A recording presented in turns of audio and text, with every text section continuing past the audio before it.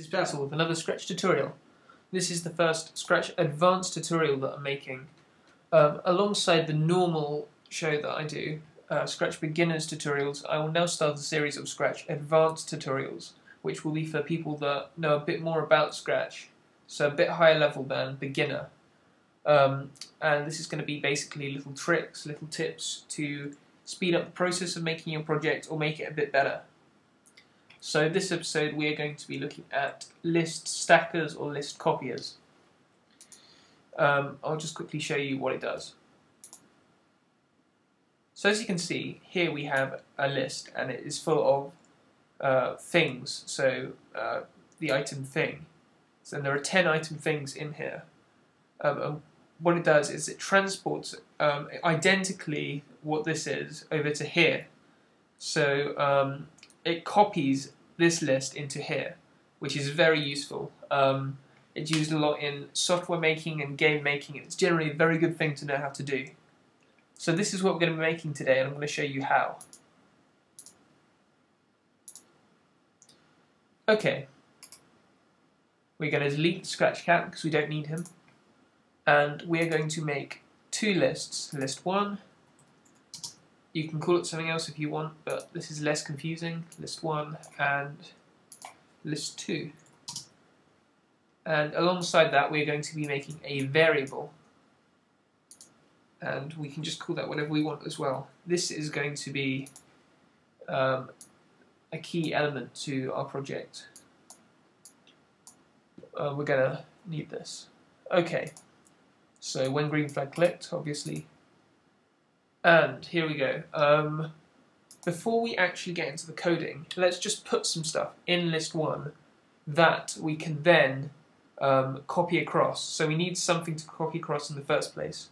So in list 1, just put 3 or 4 items that you want. So I'm just going to list random things. Fence, cow, monkey. Just the first things that pop into my head.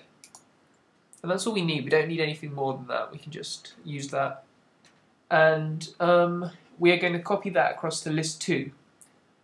Okay, so here we go.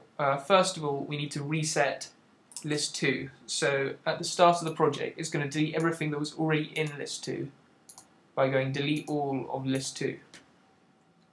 And we are also going to set the variable to 1. This will become clear why we're doing that later. Okay, so now we're taking out a repeat block. And in here, we are going to put length of list 1. So repeat the amount of items that are in list 1. So in my case, it would repeat 3 times because there are 3 things in list 1. So that's what's here. Okay, we are going to go add, change list 1 to list 2, and we are going to drag out item 1 of list 1, and in here we're going to put variable of list 1. So let me break this down for you. Add this item into list 2, and it is, so say variable was 1, item 1 of list 1. So that would be fence, because the fence is item 1 of list 1. This is what this means. So whatever variable is, that is the item that we're going to put in list 2. Okay, and then we're going to put under it change variable by 1. So if you see what this does, it repeats this, say, 3 times. So it goes, the first time around it would add item 1 of list 1 to list 2, so the fence. Then it would change the variable by 1 and go again. And this time it will be adding item 2. And that's how it works. So if we run this, we can see that it copies it over. And if we wait 1 second just before the repeat, we can see that to start with it doesn't have anything in it, but then it copies it across. So I hope you got what I did there and the reasoning behind my coding, and I hope this has been helpful. I look forward to making more videos, so look out for that. I've got a lot of time now because it's the summer and I have no excuses.